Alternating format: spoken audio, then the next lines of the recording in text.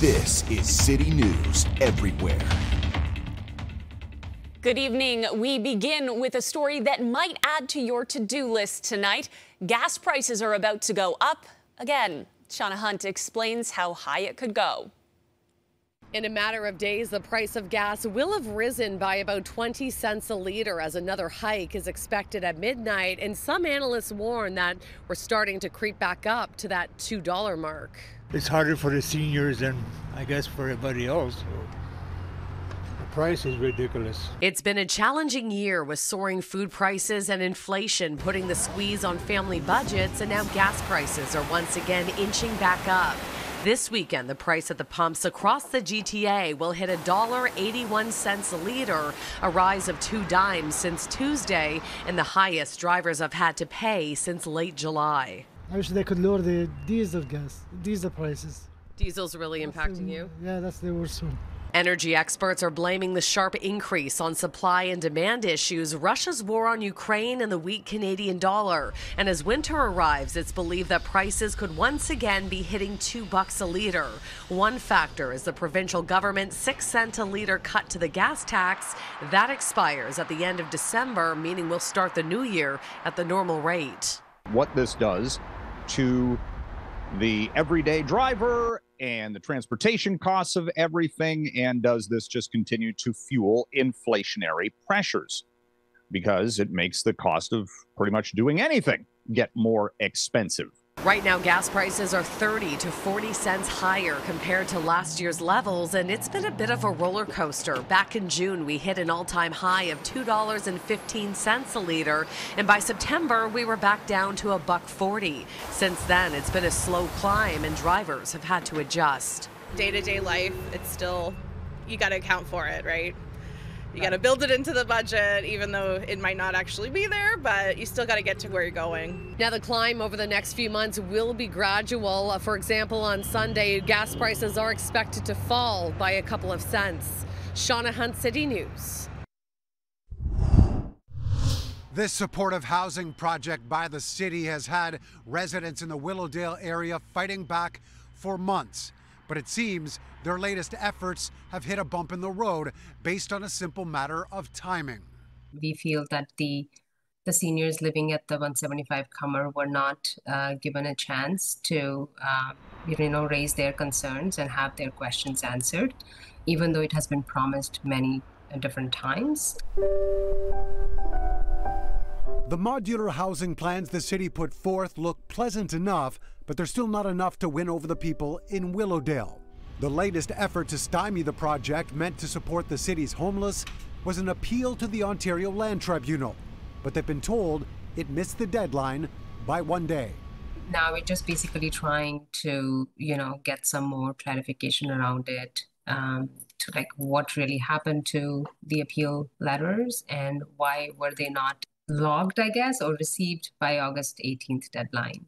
A lawyer representing the neighborhood group claims the appeal was in fact filed on time, saying it was an administrative misunderstanding, and they are confident there will be a hearing to continue the fight. Newly elected City Councillor Lily Cheng has worked as a champion for those in need as part of a local not-for-profit group, but says there is also a need to involve communities in the process. I've spent the last few years serving people who live in low-income neighborhoods, and I do feel in general that when we put a large group of people who have complex needs and they're not well supported, the outcomes are not positive. While the province is pushing for more housing in general to be built, this particular project is one that Queen's Park hasn't supported, despite its ability to fast-track the zoning. Mayor John Tory has been very vocal about the supportive housing that has been built in the city to date and the need to push projects like this forward. Cheng says she's aware but wants the process to be more balanced. I am definitely going to have that conversation soon, and I know it is a priority for him, and I want him to know that I genuinely care about the homeless and I want us to find sustainable solutions. And I also feel, though, that we do need clear guidelines of where we put supportive housing. Mark McAllister, City News. On city streets, police are on the Danforth this hour searching for a suspect wanted in a fatal brazen daylight shooting. Officers were called to Danforth and Donlands Avenues around 3:15 for reports a man had been shot. The victim was pronounced dead on scene. Witnesses say a suspect was seen fleeing the area, but no description is available at this time. More than 24 guests are suing Thermia Spa Village after allegedly contracting serious health problems from the Whitby facility. The plaintiffs claim they experienced severe symptoms, including hearing loss and skin rashes. Earlier this month, local public health officials detected staph and pseudomonas bacteria in the spa's saltwater pool. The spa then closed the pool and others to audit their facilities.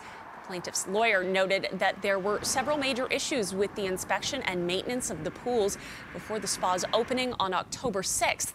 Spa management say they followed all safety directions and certifications. And York Regional Police have charged the driver of a dump truck involved in a deadly crash in Markham earlier this month. On October 12th, the truck collided with an Acura carrying 3 passengers in the area of Markham Road and Elson Street, just north of Steeles. The Acura's 21-year-old male driver and 23-year-old female passenger were pronounced dead on scene. A 54-year-old woman remains in hospital in critical condition. The truck driver was uninjured and remained on scene. 46-year-old Anthony Baglieri of Vaughan has been charged with 2 counts of dangerous driving causing death and 1 count of dangerous driving causing bodily harm. There wasn't one convoy ever.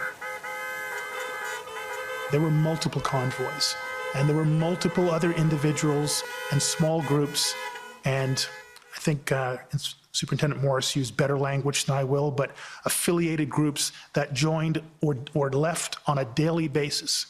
He was the man in charge of Ottawa Police when tens of thousands of anti-COVID vaccine mandate protesters came to the nation's capital. The man who once said there may not be a policing solution to the convoy and who resigned just days before a combined police force violently cleared protesters.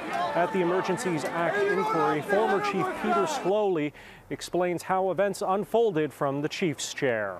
What we saw in terms of a violation of our community's rights, our business community's rights, the level of unlawfulness and assaultiveness in the broadest sense of that term, including the literal sense of that term, was not what we expected and was overwhelming, not just for the Ottawa Police Service, most importantly, it was overwhelming for those communities that were most directly impacted by those events that weekend and every other day after that. Sloly explains that as late as 9 a.m. on the first Saturday, Ottawa police were still operating on the assumption protests would last 3 days. The 9 o'clock briefing that I received on the Saturday morning, the 29th, was still talking about a weekend event.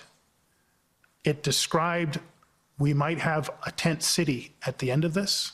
My understanding and my observation was by 11 o'clock, we had a significantly embedded, clearly beginning to occupy, and in some cases fortify, elements of Wellington Street, the Parliamentary District, and other parts of our downtown core. Sloly echoed other Ottawa police witnesses who said they felt intel suggested the protest wouldn't stay, despite OPP intelligence reports detailing protesters were highly motivated and long-term occupation was possible. But Sloly shed further light on a police service sometimes at odds with itself. Documents revealed that at one point police negotiators tried to strike a deal with protesters at Confederation Park, but just 2 hours later, police under a different unit arrived to begin enforcement. At another point, the OPS incident commander was replaced, and Sloly was not notified for 5 days. At best, I can call this a significant lack of judgment on behalf of my 2 operational deputies. At worst, probably this would have been a review that I would have done after the events had concluded and looked at it even more closely. Did your level of trust in your 2 deputies change from that point on? Yes. Did they regain your trust afterwards? Significantly, but at that point, it was low. In Ottawa, Sloly Lee, City News. It's a bluebird day for Elon Musk, but clouds of uncertainty are in the forecast as the world's richest man takes over Twitter for $44 billion after months of roller coaster drama and legal wrangling. The easy part was buying Twitter. The hard part's going to be fixing it. American tech analyst Dan Ives outlining some of the challenges ahead for Tesla's CEO, who is now at the helm of the social media platform. Questions are swirling over freedom of speech. Will he end the ban on former U.S. President Donald Trump? And what about monetization as the company that Musk himself admits he overpaid for goes private? Twitter, as pervasive as it is, it's basically been a treadmill stock, a troubled asset. He has a lot of wood to chop. I think there's going to be probably a paid subscription piece. He's going to have to increase engagement. Clearly, headcount cuts will be on the horizon. Already, he's reportedly fired several top execs, one of his first apparent moves, after tweeting overnight, "The bird is freed." That on the heels of his pun-filled visit to Twitter headquarters this week. Let that sink in, he posted, while carrying a sink. And he's given himself the title of Chief Twit. The dad jokes seemingly falling flat, though, for regulators in places like the European Union. The framework that any company operating in Europe has to comply with. Said to be referring to things like hate speech and criminal activities. One official tweeting, "In Europe, the bird will fly by our EU rules." Exactly what Musk has planned for Twitter's future, it's up in the air.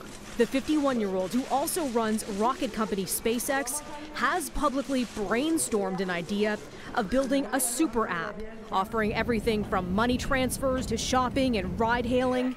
A message Thursday directed at advertisers addressing their worries. Musk tweeting, "Twitter obviously cannot become a free-for-all hellscape where anything can be said with no consequences." And we are hearing from Musk Friday on where else but Twitter. He posted, "Twitter will be forming a content moderation council with widely diverse viewpoints," he says, "and no content decisions will be made until that council convenes. A company-wide meeting with Twitter employees that reportedly set for next week." Melissa Duggan, City News.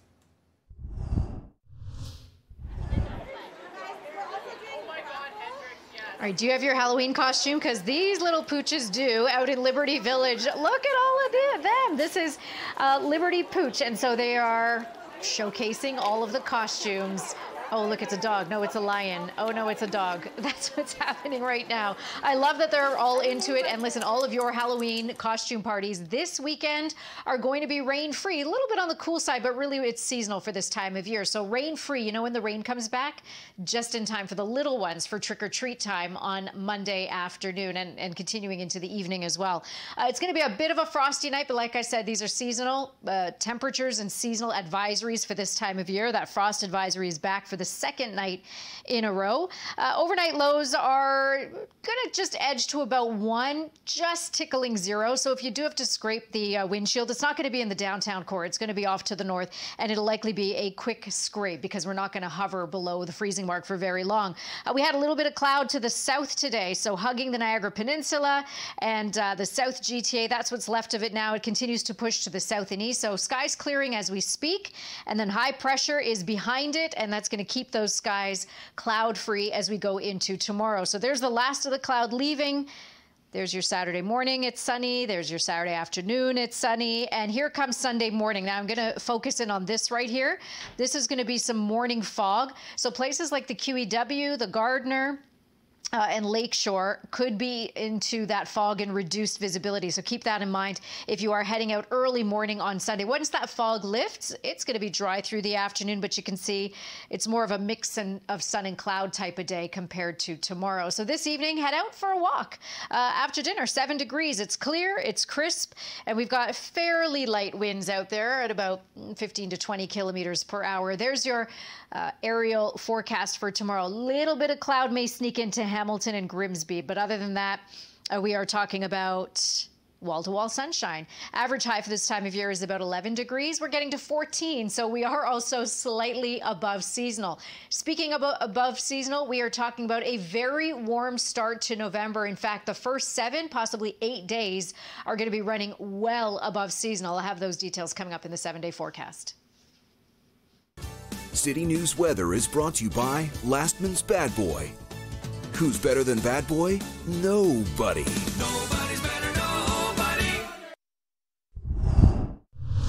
A Toronto talent agency is under investigation after more than 50 actors claim they are owed a substantial amount of money for work they've already completed. Meanwhile, the founder of Compass Artist Management tells us he has lost everything after ceasing operations.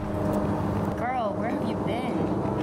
I left you peace. When Golden Madison first signed with the agency in June, she was impressed by the number of opportunities coming her way. Within a month, she was landing roles in high-profile commercials. But 3 months later, she says she still hadn't received a single payment. She reached out to the agency and got an unexpected reply. One of her agents was resigning.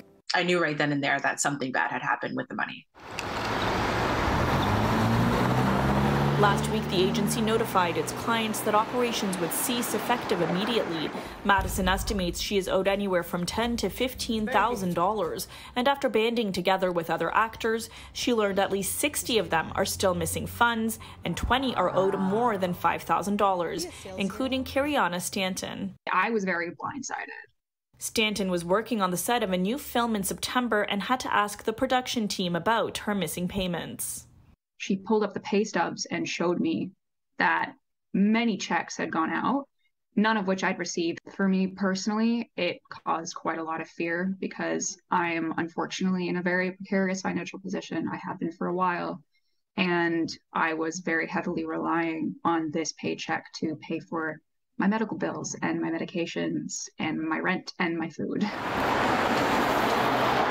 Compass was established in May of 2020. The founder of the agency, Danny Friedman, turned down an on-camera interview, but sent us a lengthy statement, part of which read, "I am literally sick to my stomach about all of this. We didn't scheme to take their money to go live in mansions or yachts. I have to get a job here as I've lost everything. I don't expect anyone to feel badly for me, but please realize this wasn't some kind of scheme to take people's money and then sail off into the sunset." There's no answers there. There's nothing there. There is no facts there. Other actors tell us better protections are needed in Ontario. M. Siobhan McCourt says he is owed $4,600. I'm frustrated at them. I am frustrated at ACTRA.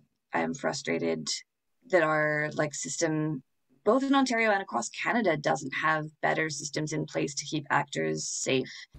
ACTRA, the union representing professional performers in Canada, says the agency represented more than 200 of its members.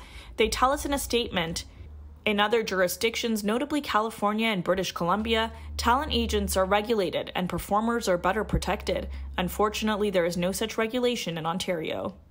It's time to rectify the situation and be honest about where the money is. ACTRA tells us it is industry practice for agencies to collect payments from gigs on behalf of their clients. Meanwhile, Toronto Police has confirmed they are investigating the matter. For City News, I'm Tina Yazdiani.